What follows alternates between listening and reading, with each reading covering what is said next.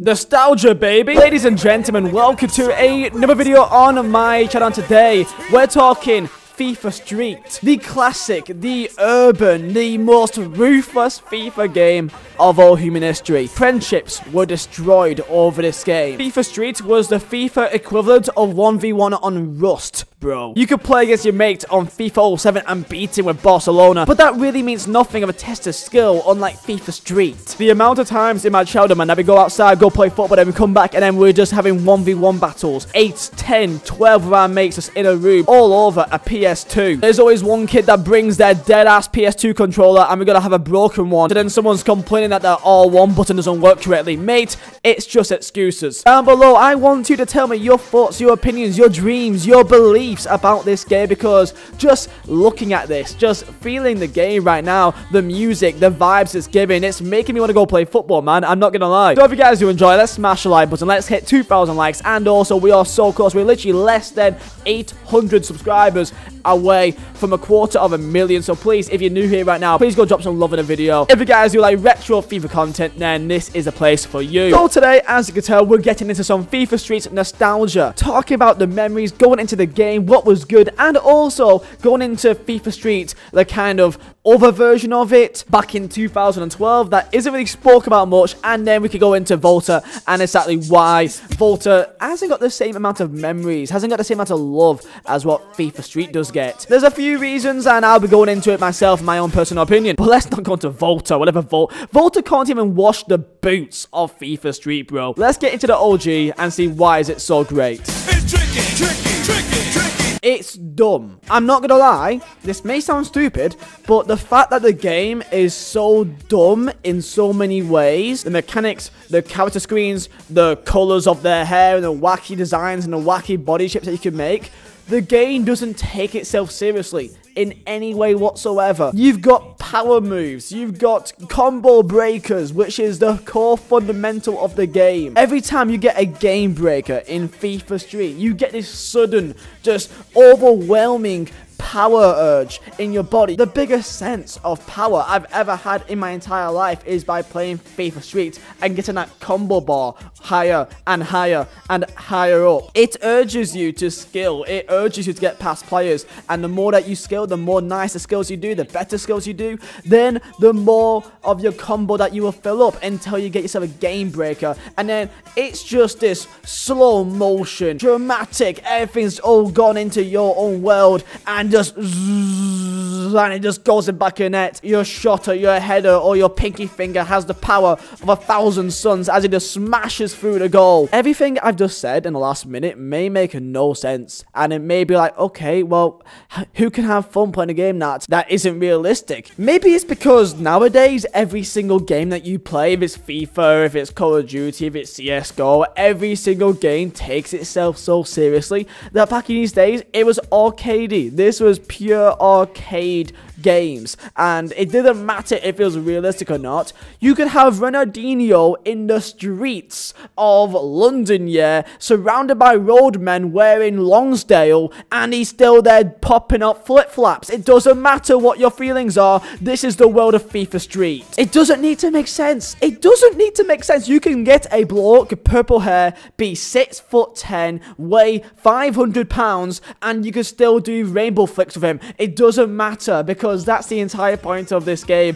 is just to have fun. Just dumb fun for, if it's 5 minutes, 10 minutes, an hour with your friends, it doesn't matter. Maybe that's the reason why people look back on FIFA Street, or particularly the old FIFAs, or really the old any game franchise. People look back in the old Call of Duties as the glory days of Modern Warfare 2, of Modern Warfare 3, Black Ops 1, Black Ops 2, because back in these days, it didn't take itself so seriously. It was just a power fantasy the entire time, and that's what this is as well. Is a power fantasy of doing rainbow flicks from the more surreal angles with some random guy who weighs 500 pounds called Dave. So for the last 3 minutes, you may just think that I'm just waffling here, talking about just some nonsense, and hey, you may think that's right, but it's pretty obvious that this is how people see video games now, and that there is a real part of nostalgia that is in the center of all of us combined here. All of us look back in our childhood or whatever else for whatever reason, good or for bad. So I've talked about the retro FIFA Street. Now let's talk about the other FIFA Street, shall we? Let's just have a little touch in it. So there was FIFA Street 1 and then FIFA Street 2. Both of these have really got the same kind of memories. And then there's FIFA Street 3, which is a bit more different. It's got a different style of the art of the game, and it was still liked, but it wasn't really given the same amount of love as what the originals was. Whatever reason that is, I'm not really too sure, because it was pretty much the same game, just with a different kind of art style to it. Just to try and explain, I'm gonna go play you the game sounds, the actual gameplay of FIFA Street original to, let's say, FIFA Street 3. You relax a bit now. 3 goals to the good. Ronaldinho goes in for the tackle there.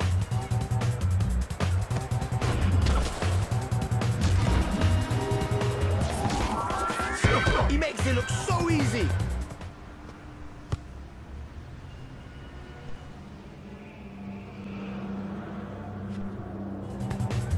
Who's the man now?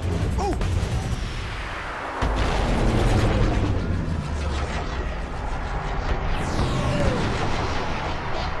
All right!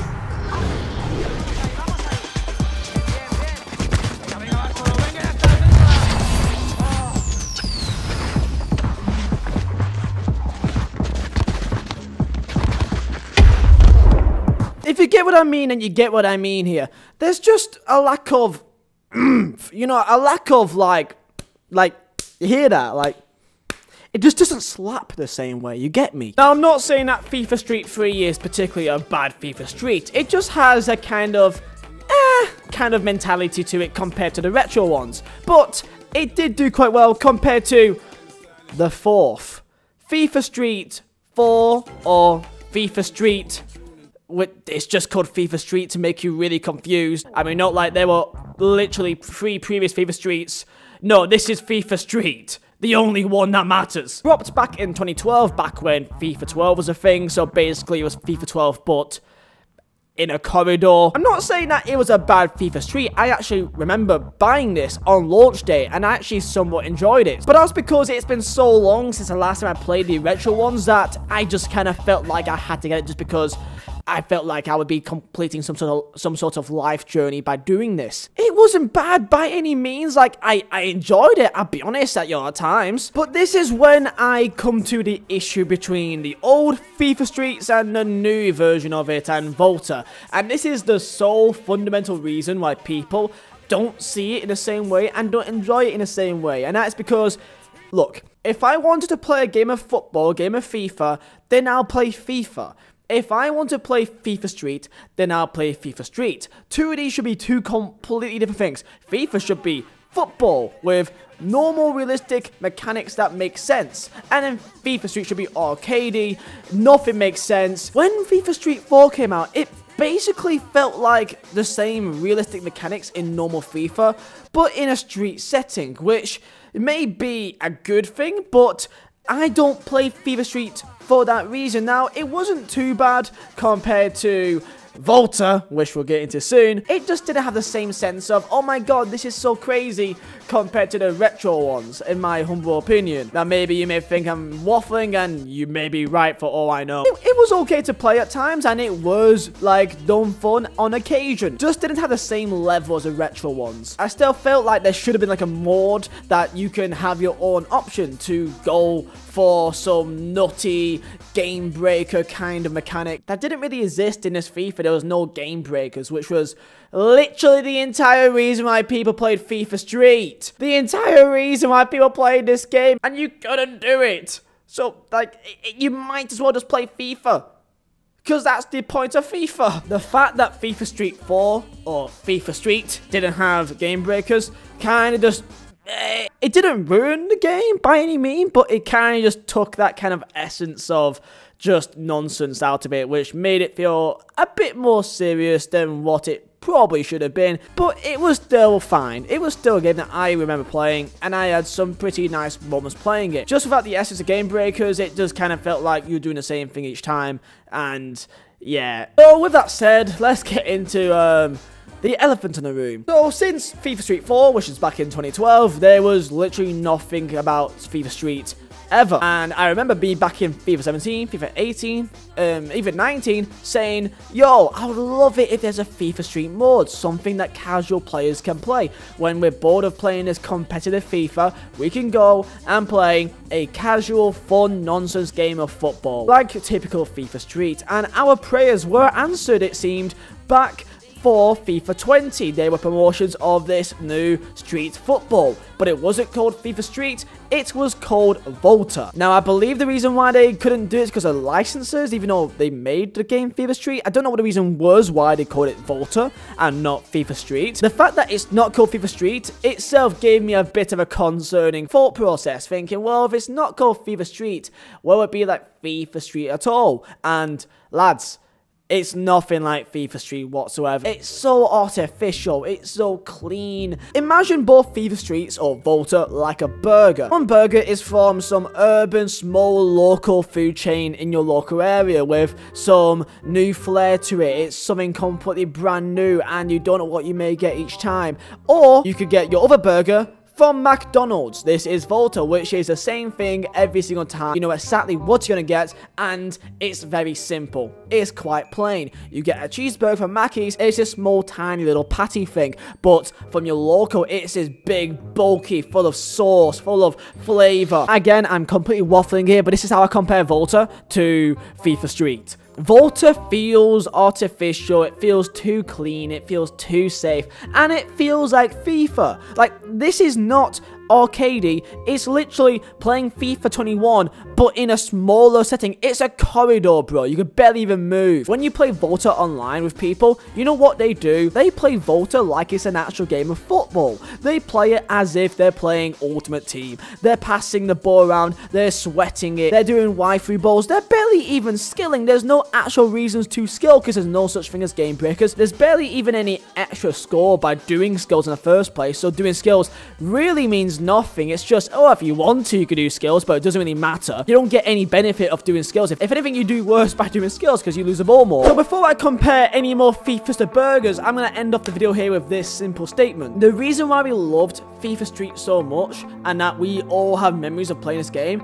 is because it is nothing that's comparable to what we have now. Anything we have now is just not anywhere near to what it was like back in the day. So that's why we think about it so much. If we want to play FIFA, then we'll play FIFA. If we want to play FIFA Street, we'll play FIFA Street. Nowadays, the only thing that makes Volta different to normal FIFA is the fact that it's in a smaller setting. Other than that, it's pretty much the same thing. That, simply put, is why FIFA Street is so iconic, is so nostalgic, because I'm sure that you've got memories of you playing with your brother or sister or a mate of yours, or against anyone, or just against the AI, just vibing. If it was for 5 minutes or 10 minutes or half an hour, it didn't really matter. It was there for wherever you needed it to be. I really did enjoy making this video. If you guys do enjoy, then smash the like button, subscribe if you're new, and tell me down below in the comments what's your thoughts on FIFA Street. Do you actually like Volta? Am I being too harsh in it? Let me know. Maybe I am being too harsh in it. When I play it, it just doesn't give enough reason to do skills. If anything, you do skills and you actually do worse,